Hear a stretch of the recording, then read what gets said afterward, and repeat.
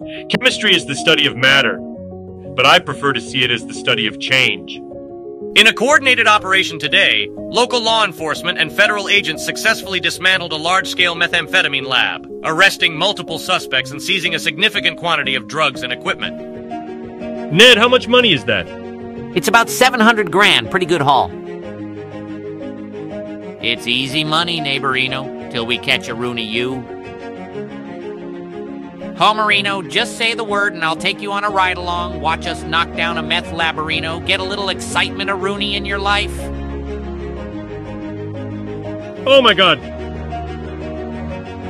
Bart? You've understood what I've just said to you.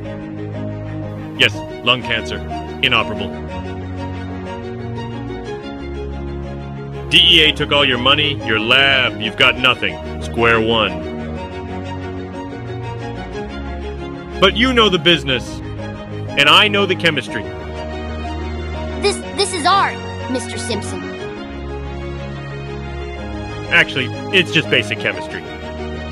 A man provides, and he does it even when he's not appreciated, or respected, or even loved. He simply bears up and he does it, because he's a man. Nah, come on, man. Some straight like you giant stick up his ass all of a sudden at age, what, 60? He's just gonna break bad? This is not meth.